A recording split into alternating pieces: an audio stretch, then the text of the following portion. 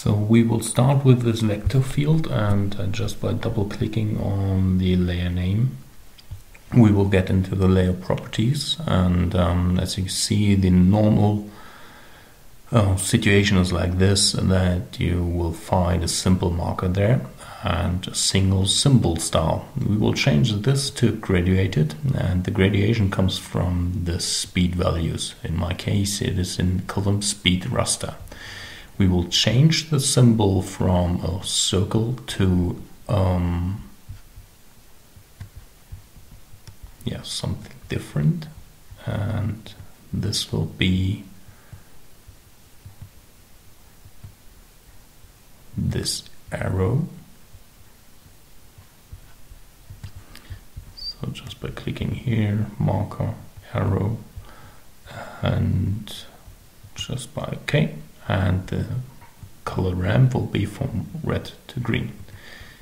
So what happens now is we will invert that, press on classify, and now we will get some nice arrows here.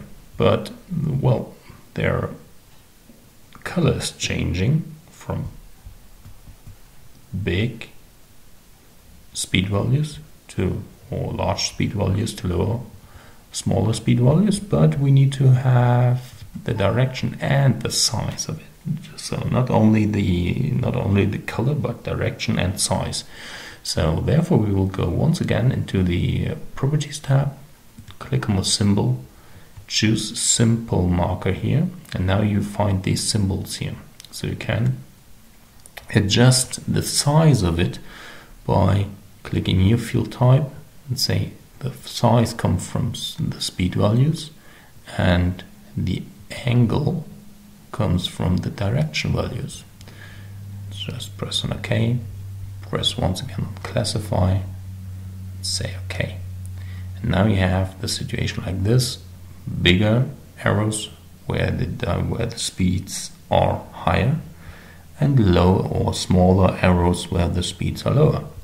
But we will increase the visualization of it a little bit. So right click again or left click again on simple marker, choose no outline, so we will use no pen, and the size will not be directly the values of the speed raster, but we will use an expression, and the expression comes from, of course, the speed values, and we will not only multiply it, but we will have